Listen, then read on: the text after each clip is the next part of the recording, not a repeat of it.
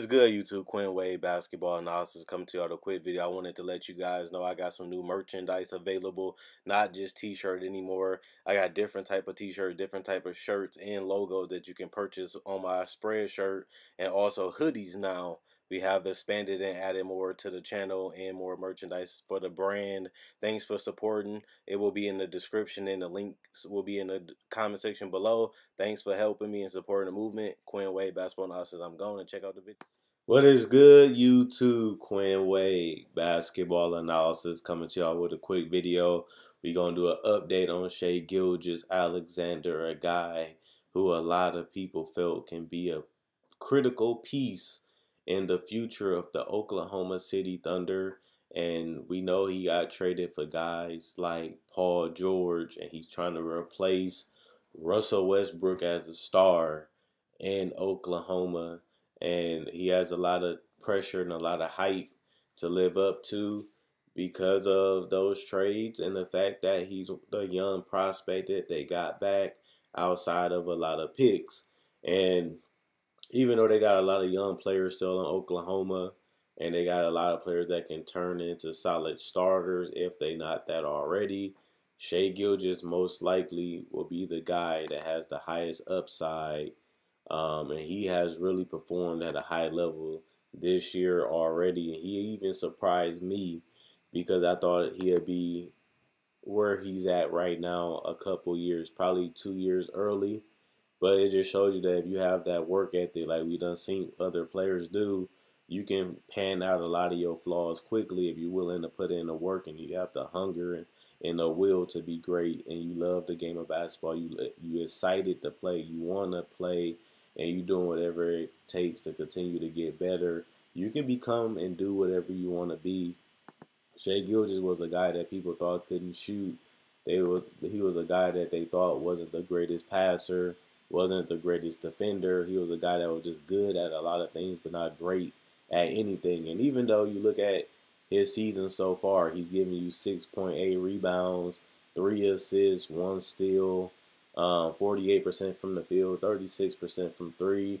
He still hasn't really shown that he's great at a particular area still at this point in time.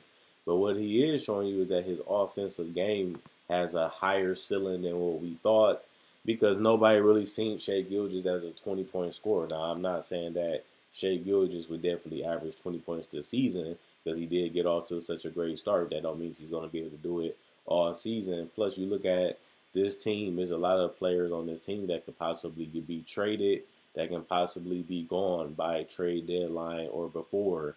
And that's going to put more pressure and more, scouting reports are going to be harder for Shai, because he's not going to have the talent to really help him balance it out. Because when you look at Sam Presti, he's collecting picks. He wants picks and players that's aspiring contracts so they can get out of the cap hell that he put them in. And there's a lot of pieces on this team that are very tradable, but if you're trading them for guys that don't want to be there, or guys that's only going to be there for one season, or guys that's not going to really make the team any better because you're just trying to lower your cap or trade the players just to get an asset back, Shai is going to be a guy that's going to really struggle, because he's going to have all the attention and guys going to be preparing for him, and guys going to try to take him out of his game, and he might not have enough help. Right now, Shai Gilgeous can do certain things that he couldn't do before, but he also have other players that give him floor spacing, that gives him screens, that allows him to get to his spots and get to the shots that he wants. That's one thing I really love about Shai, is that he's playing at his own tempo, and he's taking the shots that he's comfortable taking. He's not really being forced to do anything he doesn't want to, and he's getting to the areas that he know he can make. Because if you look at last season, Shai Gilgeous was a great mid-range player, being able to knock down that 15 to 17-foot jump shot, or even that floater, or even knock down a couple spot-up threes at the top of the key or in the corner. So he picked the right spots to knock down shots and master. I feel like he's taking more of those shots because he has the opportunity.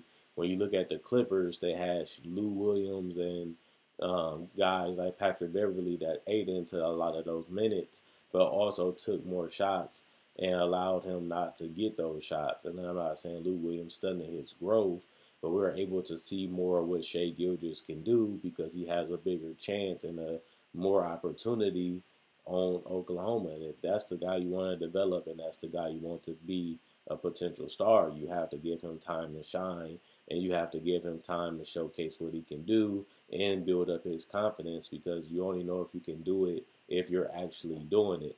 And in that case, it's hard to say if Shai could or couldn't be this or that when he hasn't had the opportunity to do it. But when you look at Shai Gilgeous, another thing that's scary about what he's doing right now is the fact that he's only 21 and he won't be 22 until after the season. So that's a thing that's a strong positive is that this guy isn't even close to being in his prime, and he's showing you that he can be a productive player at worst. He can be a second or third star, and that's not that terrible of an idea because when you look at all of the pieces and assets that they have been able to collect, you can trade up in the draft. You can trade like they did for Paul George and Carmelo for another star when they become available to play with Shai Gilgeous. I don't think anybody think Shai Gilgeous can be the best player on a championship team. Now I'm not saying that he can't, but when he was drafted and the way he has played so far, he doesn't look like a guy that can carry your offense, and he doesn't look like a guy that can really take over games consistently. And that may never be his game, but he has also shown that he has the work ethic, and that has made him a lot better now. And now his ceiling is a lot higher than I thought because I told you guys I think Shai Gilgeous is going to be a 25-5 guy, but he looks like a significantly better rebounder now than when he was a rookie or in college. He looks like a more willing playmaker and passer. He's not a great playmaker. He's not a great passer, but he is a guy that's still learning that role and still figuring it out. Plus, he still hasn't really had the ball in his hand enough like he did in the Clippers and like he's doing right now. He doesn't have to make those passes and those decisions on a consistent basis because he still does play a lot off the ball, which means he can't really control the offense or the tempo of the game unless he's really the point guard, which he was drafted to be a big, oversized point guard, but a lot of teams have used him in other ways. So I can't really decide how much of a improved passer he has become because he still hasn't really shown that ability to do it yet. I see what he can be, but 3.3 assists, that's not enough. And the fact that you look at he's getting 34 minutes and he only gave you 3.3 assists, but you look at the thing about that is he got 3.3 assists last year when he played 26 minutes for the Clippers. So if they do trade Chris Paul, somebody's going to have to run his offense. Will they use Dennis Schroeder or will they trade Dennis Schroeder and Chris Paul and just let Shai Gilgeous be their primary player and point guard that runs the offense, sets people up, and also gets a chance to play in some pick and roll, come off some screens and knock down some threes, some corner threes, and knock down some spot up jump shots or even create the shot. His shot creation is ahead of time, and that's something that I thought that he would have to work on because when he came in the league, I didn't really see a place where he can be a guy that can get his own shot at a consistent basis. I'm not saying that he never could. He just didn't look like he can do it consistently enough when he was a rookie. And he has really, really improved his ability to handle the ball, get to his spots, and create an opportunity for himself. But I also want to see him do that as a passer. I want him to be able to break down the defense and make great passes, make good kickouts, collapse the defense, and put a lot of pressure on the defense. And he does probe very well, but he mostly probes as a scorer, not really probe as a guy that's trying to make the right pass. I think that those are things he needs to continue to work on.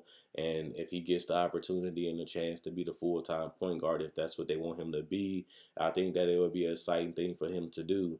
And I think that that's something that will really take his game to another level and allow him to be an all-star in this league, because he's already shown that he can be a 20-point scorer. But what else can you bring to the table? What else can you do? And I want to see if he can upgrade his defense. I think he's a solid defender right now, and I think that that's another thing that he can take his game to the next level. And as long as he got Chris Paul, one of the best point guard defenders in the NBA history, and a guy that made multiple All-NBA defensive team as a small little guard, Shai Gilgeous has a way better body, way better length.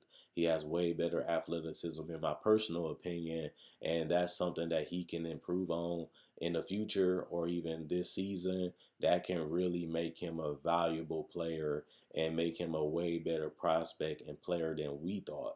And at the end of the day, Shai Gilgeous showed that he's going to be a special player. He can be possibly a two-way player, and he's showing that he can probably run an offense in the future. And that's going to be the next step, controlling the tempo, making his teammates around him better, making their job a lot easier, and making them feed off him. And then when they feed off him, he can feed off them and put the defense in just a frenzy and make people go crazy. But with his ability to handle the ball, knock down mid-range shots, play off the ball a little bit, and his basketball IQ is higher than I thought it would be, but that's just because he's putting in the work. So his ceiling is unlimited. I thought he'd be a 25-5 guy. It looks like his ceiling can be a lot higher than that, and especially defensively. Now it's just about continuing to put in the work, and if he can do that, I don't see why he can't be one of the best players in the league in the future. Will he be the franchise guy? Will he be a superstar point guard? Honestly, he has the tools and the ability. It's just up to him and his team and putting them in the right position, but also him getting the best out of his body and talent. And that's something that I can't decide. That's something that he has to do. Do I believe he can do it? Yeah, because he's proven it now. But at the same time, he can't get stagnant. He has to continue to put in the work. So far, he has done that, and I got to give him credit for what he has done so far and what I've done seen. But at the same time, it's a long journey. He still got over 70 games to play, and he still got over 10 plus years to play. But it is good to see how good he has gotten and how well he has been already. Let me know what you guys think about Shai and the Oklahoma City Thunder, and let me know, should he play two or should he be the one? Do you think that he really can be a franchise point guard that can be a starter on a championship team?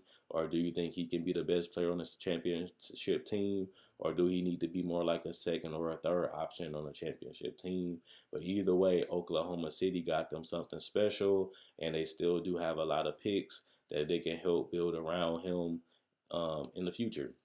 And like I said, he's only 21 and he's going to be 22 after this season. So he's a guy that can be with you for the long haul, but he also can grow with other young players and rookies that you can possibly put around him. So he's in a good spot, and so is the Thunder. Let me know what you guys think, though. Like this video, check out my older videos on my channel. I have many playlists. I break down rookies, I break down players, I break down summer league. I do cover the draft, and I got a mock draft up already.